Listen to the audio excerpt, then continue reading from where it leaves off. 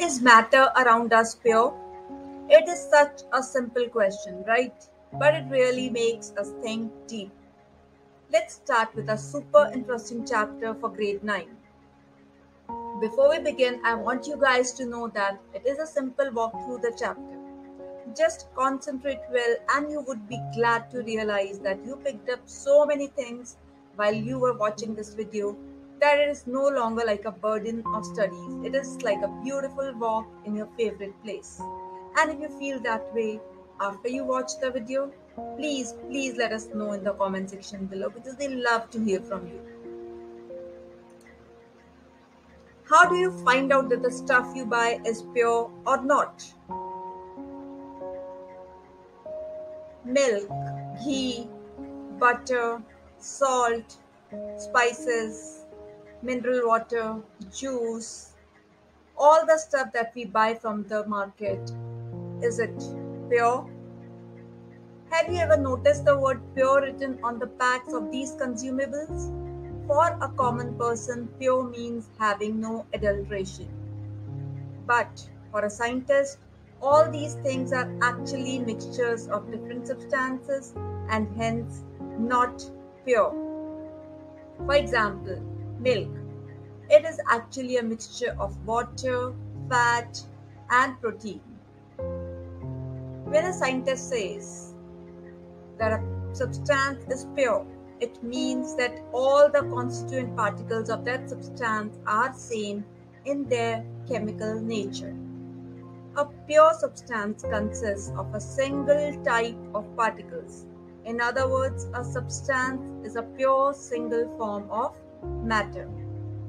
As we look around, we can see that most of the matter around us exists as mixtures of two or more pure components. For example, seawater, minerals, soil, etc. are all mixtures.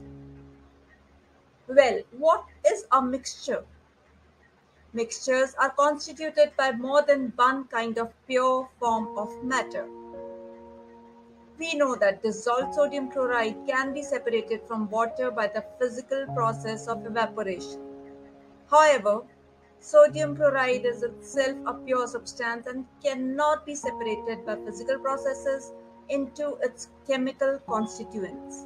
Similarly, sugar is a substance which contains only one kind of pure matter, and its composition is the same throughout. Whatever the source of a pure substance may be, it will always have the same characteristic properties. Soft drink and soil are not single pure substances. Therefore, we can say that a mixture contains more than one pure substance. If you're liking the video, please don't forget to hit the like button, share it with your friends, and subscribe to the channel. Also, press the bell icon so that you can receive the future updates. Let's see some of the types of mixtures now. Depending upon the nature of the components that form a mixture, we can have different types of mixtures. Let's perform an activity to understand it. Take a beaker A containing 50 ml of water and add 1 spatula full of copper sulfate powder. Then take beaker B containing 50 ml of water and add 2 spatula full of copper sulfate solution. Beakers A and B have obtained a mixture which has a uniform composition throughout. Such mixtures are called homogeneous mixtures or solutions. Compare the color of the solutions of the two beakers. Though both the groups have obtained copper sulfate solution, but the intensity of the color of the solutions is different. This shows that a homogeneous mixture can have a variable composition. Some other examples of such mixtures are salt dissolved in water and sugar dissolved in water. Now take two more beakers, C and D, and add different amounts of copper sulfate and potassium permanganate or common salt, which is sodium chloride, and mix the given components to form a mixture. Beakers B and C would obtain physically distinct parts and have non-uniform compositions. Such mixtures are called heterogeneous mixtures. Some examples include iron fillings and salt and sulfur, oil and water. Remember, a substance is a pure single form of matter that has definite properties and composition, for example, iron. However, mixtures are formed when two or more substances mix together without participating in a chemical change. Please know that the substances need not necessarily mix in a definite ratio to form a mixture. Now, what are the differences between homogeneous and heterogeneous mixtures? Homogeneous mixtures are the types of mixtures in which the components mixed are uniformly distributed throughout the mixture. Only one phase of matter can be observed. Remember, homo means same. Homogeneous mixtures are also called solutions. For example, rainwater is a homogeneous mixture. Heterogeneous mixtures are a type of mixture in which all the components are completely mixed and all the particles can be seen under a microscope. We can easily identify the components and more than one phase can be seen by naked eyes. Hetero means different. For example, chocolate chip cookies are an example of heterogeneous mixture. We just discussed that a solution is a homogeneous mixture of two or more substances. You come across various types of solutions in your daily life like soda water, lemonade, etc. Usually we think of a solution as a liquid that contains either a solid, liquid, or a gas dissolved in it. But we can also have gaseous solutions like air, solid solutions like alloy. A metal alloy is a substance that combines more than one metal or mixes a metal with other non-metallic elements. For example, brass is an alloy of two metals, copper and zinc. Please note that alloys cannot be separated into their components by physical methods, but still, an alloy is considered a mixture because it shows the properties of its constituents and it can have variable composition. In a solution, there is homogeneity at the particle level. For example, lemonade tastes the same throughout. This shows that particles of sugar or salt are evenly distributed in the solution. A solution has a solvent and a solute as its components. The components of the solution that dissolves the other component is usually the component present in larger amount and is called the solvent.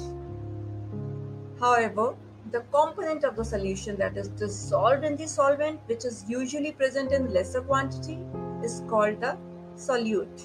For example, a solution of sugar in water is a solid in liquid solution, in which sugar is the solute and water is the solvent. A solution of iodine in alcohol, also known as tincture of iodine. Aerated drinks like soda water, etc., are gas in liquid solutions. These contain carbon dioxide as solute and water as solvent. Air is a mixture of gas in gas. Air is a homogeneous mixture of a number of gases. Its two main constituents are oxygen and nitrogen. The other gases are present in very small quantities. Properties of a solution. A solution is a homogeneous mixture. The particles of a solution are smaller than 1 nanometer, that is 10 raised to the power minus 9 meter in diameter. So, they cannot be seen by naked eyes. Because of the very small particle size, solution do not scatter a beam of light passing through it. So, the path of light is not visible in a solution. The solute particles cannot be separated from the mixture by the process of filtration. The solute particles do not settle down when left undisturbed, that is, a solution is stable. Let's perform an activity to make a solution. In a beaker A, add a few crystals of copper sulfate and stir it well. In a beaker B, add a spatula full of copper sulfate and stir it well. Suspensions are heterogeneous mixtures in which the solute particles do not dissolve but get suspended throughout the bulk of the solvent, left floating around freely in the media. To make a suspension, add chalk powder or wheat flour in a beaker, say C, and stir it well. Now, colloids are mixtures in which microscopically dispersed, insoluble particles of one substance are suspended in another substance. To make a colloidal solution in a beaker D, add few drops of milk or ink and stir it well. Let us know what your observations about all the beakers, that is A, B, C and D are. Make a note of the following. Are the particles in the mixture visible?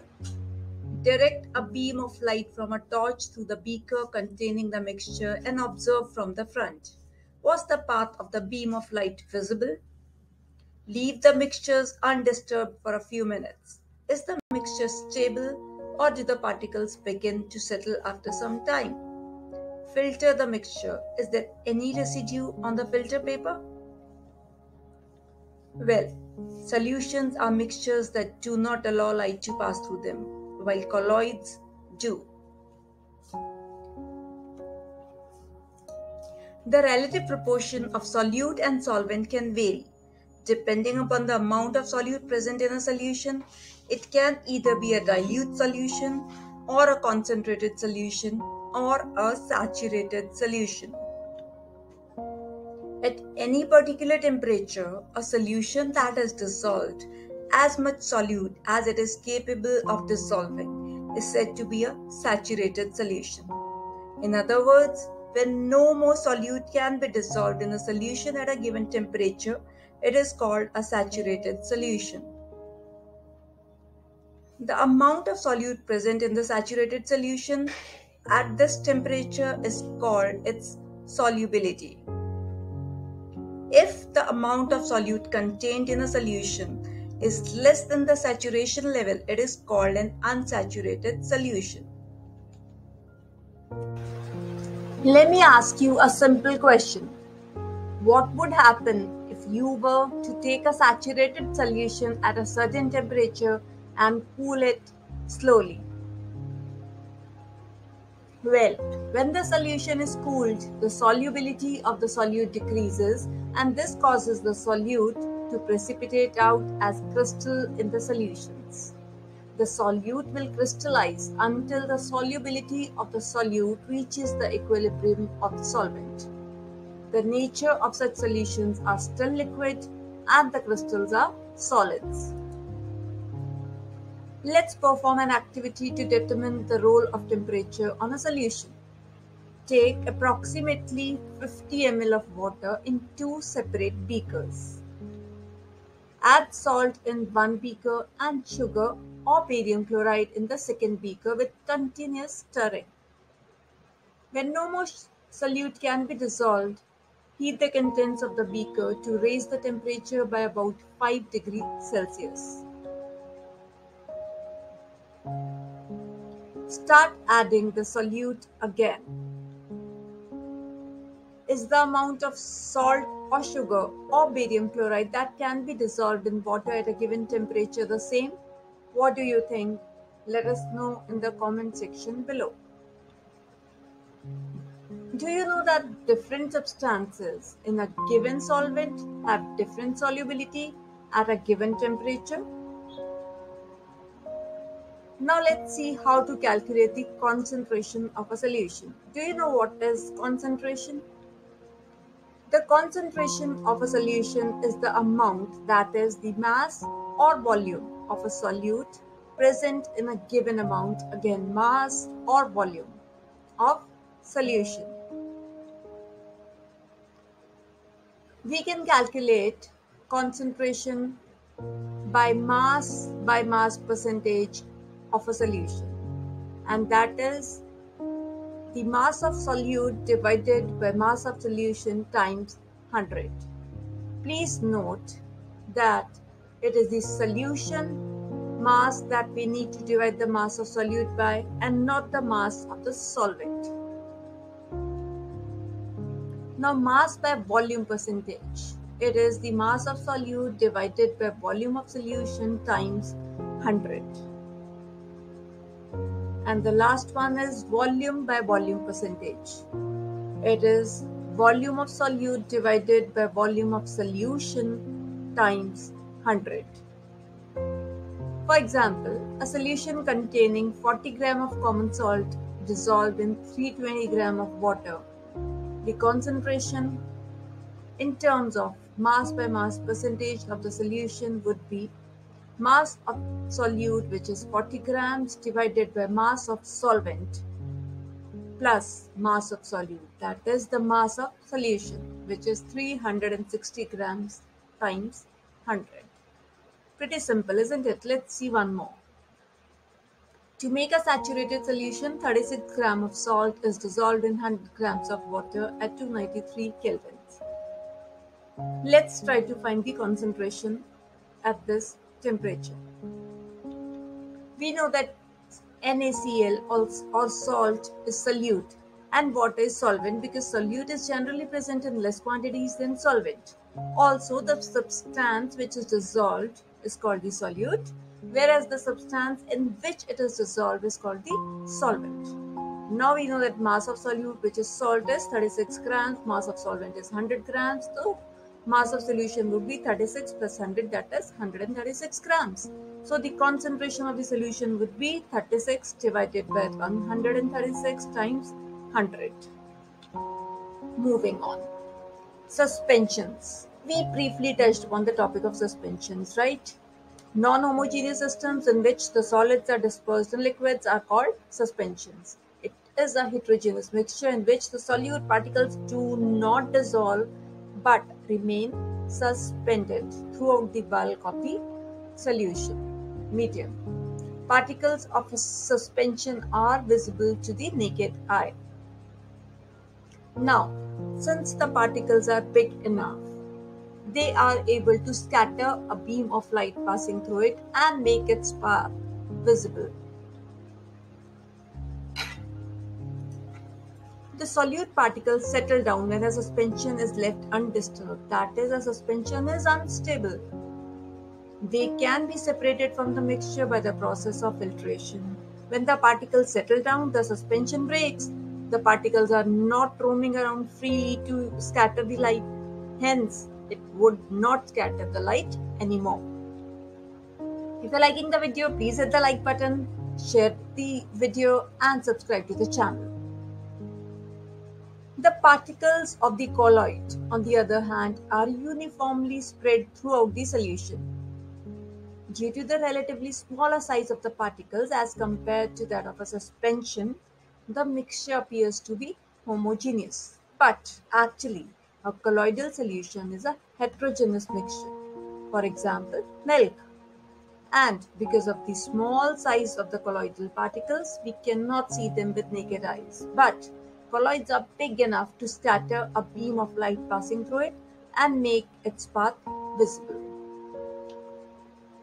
Also, they do not settle down when left undisturbed. That is, a colloid is quite stable and hence they cannot be separated from the mixture by the process of filtration. This scattering of a beam of light is called the Tyndall effect, after the name of the scientist John Tyndall, who discovered this effect. Tyndall effect can also be observed when a fine beam of light enters a room through a small hole. This happens due to the scattering of light by the particles of dust and smoke in the air. Tyndall effect can be observed when sunlight passes through the canopy of a dense forest. In the forest, mist contains tiny droplets of water, which act as particles of colloid dispersed in the air. The components of a colloidal solution are the dispersed phase and the dispersion medium. The solute-like component or the dispersed particles in a colloid form the dispersed phase, and the component in which the dispersed phase is suspended is known as the dispersing medium. Colloids are classified according to the state, which is solid, liquid or gas, of the dispersing medium and the dispersed phase. For example, fog. It has gas as the dispersing medium and liquid as the dispersed phase. Aerosols. They are colloids with dispersed phase being either liquid or solid, and dispersing medium is gas. Some examples of aerosols are clouds, mist, automobile exhaust, smoke, etc. Foams are colloids with dispersed phase gas and dispersing medium either liquid or solid. For example, the shaving cream is a foam. The rubber that is obtained from the tree, non-vulcanized rubber. The sponge, the pumice stone, etc. Emulsions are colloids with both dispersed phase and dispersing medium are liquid. Some examples are milk, the cream that you use on your face, etc. Salts are colloids with dispersed phase solid and dispersing medium liquid. Some examples are milk of magnesia and mud.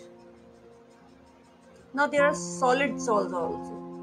Solid salts are colloids with both the dispersed phase and dispersing medium being solid. Some examples are colored gemstones, milky glass, etc.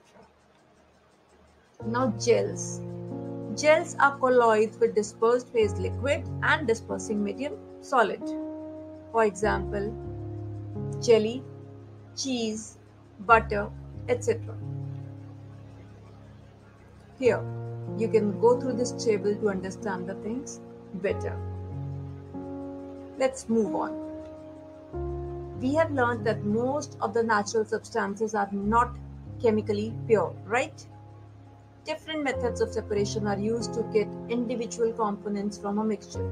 Separation makes it possible to study and use the individual components of a mixture. Now, heterogeneous mixtures can be separated into their respective constituents by simple physical methods like handpicking, sieving, filtration that we use in our day-to-day life. Sometimes special techniques have to be used for the separation of the components of a mixture. Let's perform an activity to obtain a dye from ink. Fill half a beaker with water and put a watch glass on the mouth of the beaker.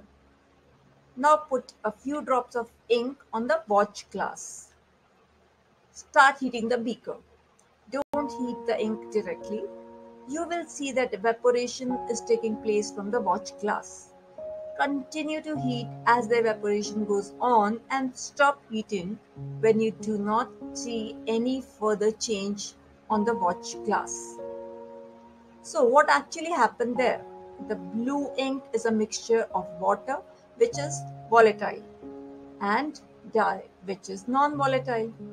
On heating, water got evaporated from the watch glass, leaving the solute dye. The process involved is evaporation of water. Thus, we can say that we can separate the volatile components from its non-volatile solute by the method of evaporation. Moving on to the next separation technique. How can we separate cream from milk? Nowadays, we get full cream, toned, and double toned varieties of milk packed in polypacks or tetra packs in the market. These varieties of milk contain different amounts of fat. Now, take some full cream milk in a test tube, centrifuge it by using a centrifuging machine for 2 minutes. If a centrifuging machine is not available, you can use a milk churner, which is commonly available in the kitchen. What do you observe on churning the milk? Churning the milk includes a physical process of separation of milk particles in which there is no change in composition. On churning the milk, only the separation of components of milk takes place by physical phenomena called centrifugation. The centrifugal force acts on the milk, and due to this, the milk separates into cream and skimmed milk.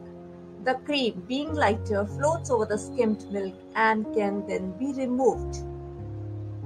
In cases where the solid particles in a liquid are very small and pass through a filter paper, the filtration technique cannot be used for separation. Such mixtures are separated by centrifugation. As we have seen, the principle is that the denser particles are forced to the bottom and the lighter particles stay at the top when spun rapidly. Let's see some applications of centrifugation technique. It is used in diagnostic laboratories for blood and urine tests. It is also used in dairies and home to separate butter from cream. It is used in washing machines to squeeze out water from wet clothes. Do you know what do we do to make paneer? Well, we add a few drops of lemon juice to the milk as it boils. Now what happens? This would give a mixture of particles of solid paneer and liquid. The paneer is then separated by filtering the mixture through a fine cloth or strainer. Let's perform an activity to separate a mixture of two immiscible liquids. Let us try to separate kerosene oil from water using a separating funnel. Pour the mixture of kerosene oil and water in a separating funnel. Let it stand undisturbed for some time so that separate layers of oil and water are formed. Now open the stopcock of the separating funnel and pour out the lower layer of water carefully. Close the stopcock of the separating funnel as the oil reaches the stopcock. To separate mixture of oil and water in the extraction of iron from its ore. These are some of the applications. Now, while we extract iron from its ore, the lightest slag is removed from the top by this method to leave the molten iron at the bottom in the furnace. The principle used is that immiscible liquids separate out in layers depending on their densities. It seems you're liking the video. Well, in that case, do you mind hitting the like button and let us know too? Thank you. How can we separate mixture of salt and camphor? We have learned in the chapter Matter in Our Surroundings that camphor directly changes from solid to gaseous state on heating. So, to separate such mixtures that contain a sublimable volatile component from a non-sublimable impurity, the sublimation process is used. Some examples of solids which are sublime are ammonium chloride, naphthalene, and anthracene. Let me ask you an interesting question. Do you think the dye in the black ink is a single color? Let's find out.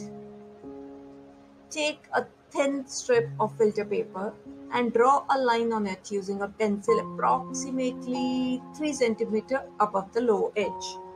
Put a small drop of ink. It should be a water-soluble ink, like you can use sketch pen or fountain pen, and then let it dry.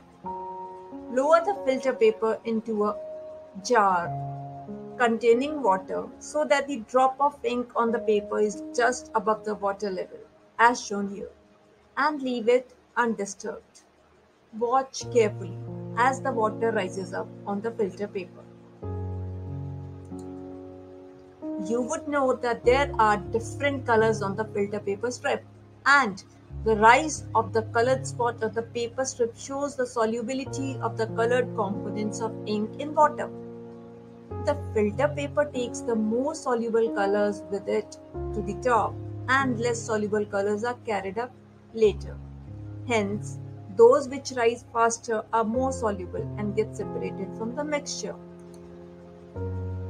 The ink that we use has water as the solvent, and the dye is soluble in it.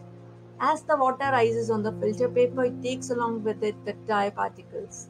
Usually a dye is a mixture of two or more colors.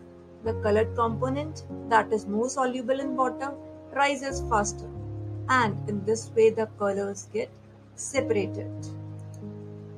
Chromatography is the technique used for separation of those solutes that dissolve in the same solvent. Chroma is Greek word that means color. This technique was first used for separation of colors and hence this name. Let's see some of the applications of chromatography. It is used to separate colors in a dye. It is used to separate pigments from natural colors. It is also used to separate drugs from blood. Now the next question is, how can we separate a mixture of two miscible liquids?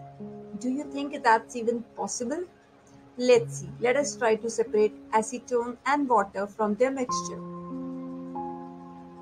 Take the mixture in a distillation flask and fit it with a thermometer. Arrange the apparatus as shown here. Heat the mixture slowly, keeping a close watch at the thermometer. You would note that the acetone vaporizes, condenses in the condenser, and can be collected from the condenser outlet. You would have noted that when the temperature comes at 56 degrees Celsius, thermometer reading becomes constant. Do you know why? Well, this is because this is the boiling point of acetone. We can conclude here that the two components could separate because of their difference in the boiling points. This method is called distillation. It is used for the separation of components of a mixture containing two miscible liquids that boil without decomposition and have sufficient difference in their boiling points. To separate a mixture of two or more miscible liquids for which the difference in boiling points is less than 25 K, fractional distillation process is used. The apparatus is similar to that for simple distillation, except that a fractionating column is fitted in between the distillation flask and the condenser. A simple fractionating column is a tube packed with glass beads. The beads provide surface for the vapors to cool and condense repeatedly, as shown here. Let's see some of the applications of fractional distillation. It is used for the separation of different gases from the air and to obtain different fractions from petroleum products. Let's see how do we separate different gases using fractional distillation. Air is first compressed and cooled by increasing the pressure and decreasing the temperature. This gives us liquid air. Allow the air to warm up slowly in the fractional distillation column. Gases are separated at different heights. We see that the boiling points in the increasing order here is nitrogen, argon, oxygen, carbon dioxide. This means carbon dioxide forms the liquid first and nitrogen make the liquid in the end. Now, how can we obtain pure copper sulfate from an impure sample? Let's perform an activity to do that. Take around 5 gram impure sample of copper sulfate in a china dish. Dissolve it in minimum amount of water and filter the impurities out. Evaporate water from the copper sulfate solution so as to get a saturated solution. Cover the solution with a filter paper and leave it undisturbed at room temperature to cool slowly for a day. Separate the crystals from the liquid in the china dish using filter paper. The crystals will get spread on the filter paper and the water will be absorbed by filter paper. This process is called crystallization. Here we observe that the saturated solution, when left undisturbed, converts to pure crystals of the substance. Do you think that the crystals look alike? Let us know in the comment section below. Crystallization is used to purify some solids. For example, the salt we get from seawater can have many impurities in it. Separation of crystals of alum, which is Pitcairn, from impure samples is also done using crystallization. Crystallization technique is better than simple evaporation technique as some solids decompose or some, like sugar, may get charred on heating to dryness. Some impurities may remain dissolved in the solution even after filtration. On evaporation, these contaminate the solid. Let's see how is the drinking water cleaned. In cities, drinking water is supplied from waterworks. A flow diagram of a typical waterworks is shown here. As we can see, the water from the reservoir is passed through a canal to a tank called sedimentation tank. This tank helps the solid substances mixed in water to settle down. Then it passes to another tank called the loading tank. It removes the suspended particles. The process in which the suspended particles are removed is called loading. Then it is passed to the filtration tank to filter all the waste particles. This water is passed to another tank to kill bacteria by adding chlorine or DDT. This process is called chlorination. Finally, this water is sent to the homes. Let's discuss another case of separating two mixtures. How can we separate a mixture containing kerosene and petrol? The difference in their boiling points is more than 25 degrees Celsius and they are miscible with each other. A mixture of two miscible liquids having a difference in their boiling points of more than 25 degrees Celsius can be separated by simple distillation.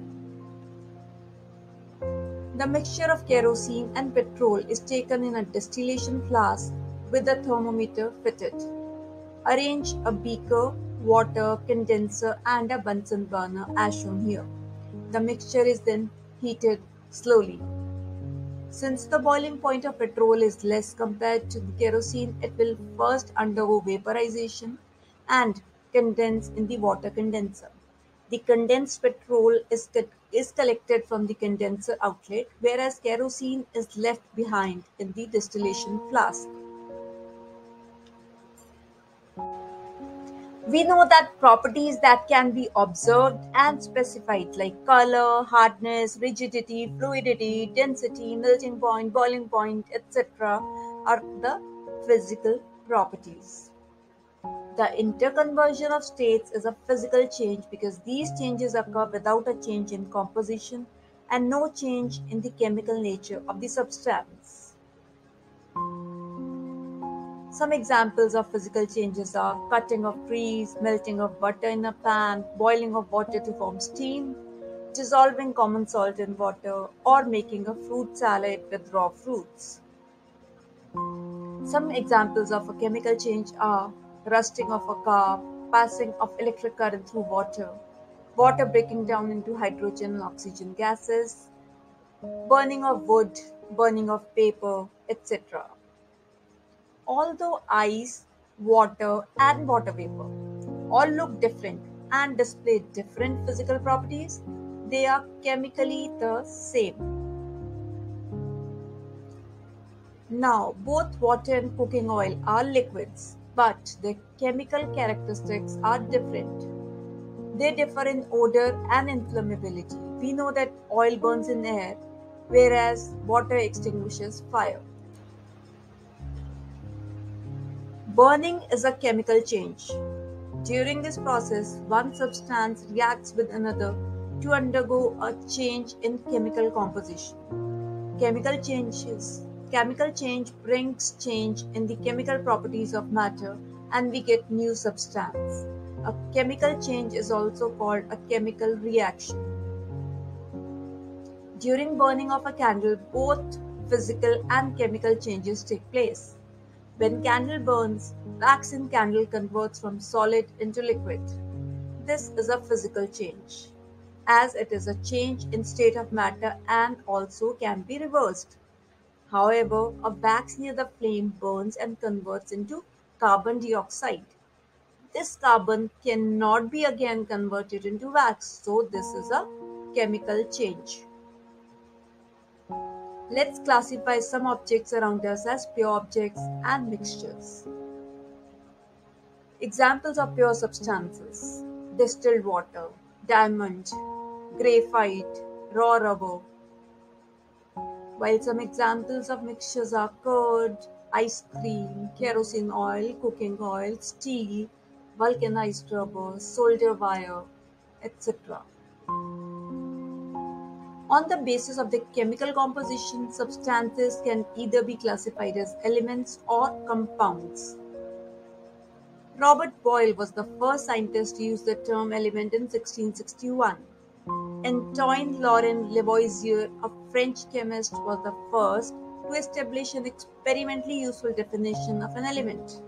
He defined an element as a basic form of matter that cannot be broken down into simpler substances by chemical reactions. Elements can normally be divided into metals, non-metals, and metalloids. Metals usually show some or all of the following properties.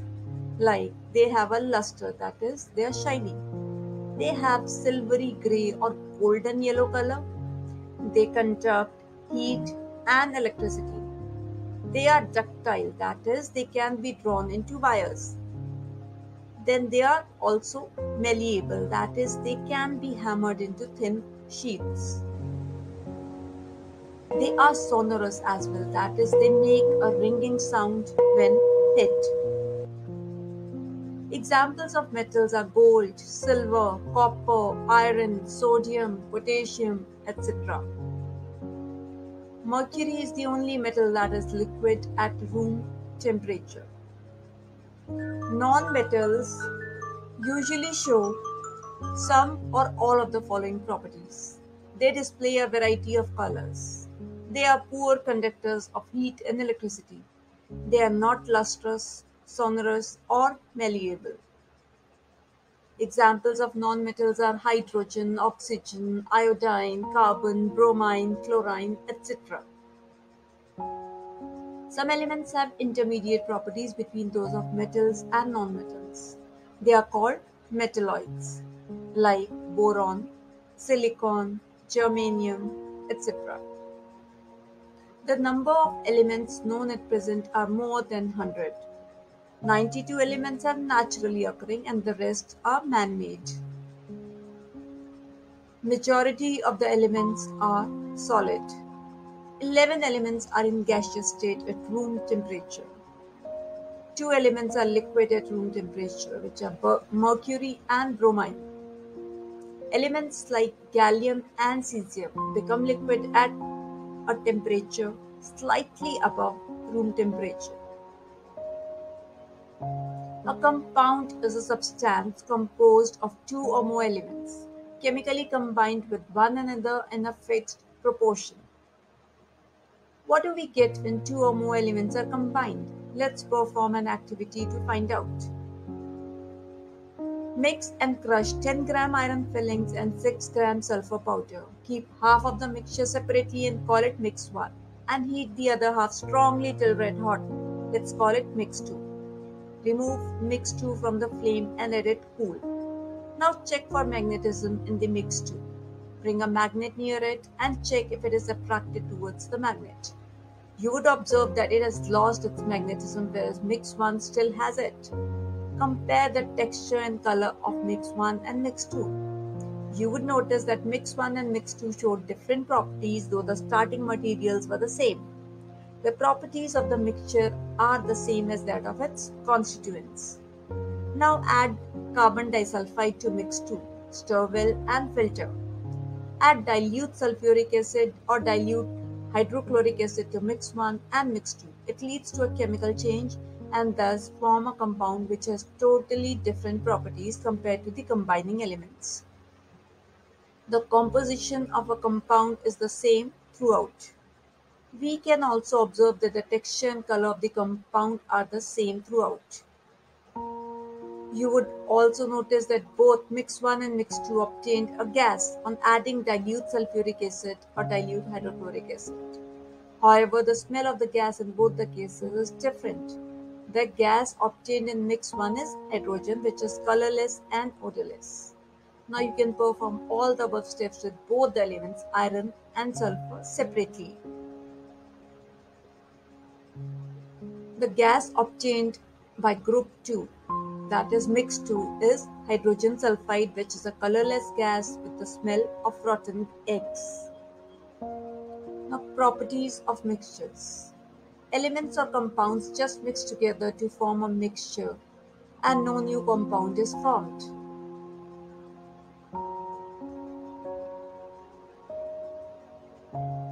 It has a variable composition and show the properties of the constituent elements. The constituents can be separated fairly easily by physical methods. Properties of compounds. Elements react to form new compounds. The composition of each new substance is always fixed. The new substance has totally different properties, and the constituents can be separated only by chemical or electrochemical reactions. Let's conclude this chapter by going through the types and properties of different types of matter. Matter can be solid, liquid, or gas. It can be a pure substance or it can be mixtures. Pure substance can be elements which cannot be broken down to simpler substances, or compounds which have fixed composition can be broken down into elements by chemical or electrochemical reactions. Mixtures can either be homogeneous, which have uniform composition, or heterogeneous, which have non-uniform composition. Hope you found the video interesting. Please share with other grade 9 students too. Let us know which part did you like the best. Please let us know in the comment section below. We love hearing from you. Don't forget to hit the like button and subscribe to the channel. Do check out our other videos too. Stay kind, be good. Bye-bye.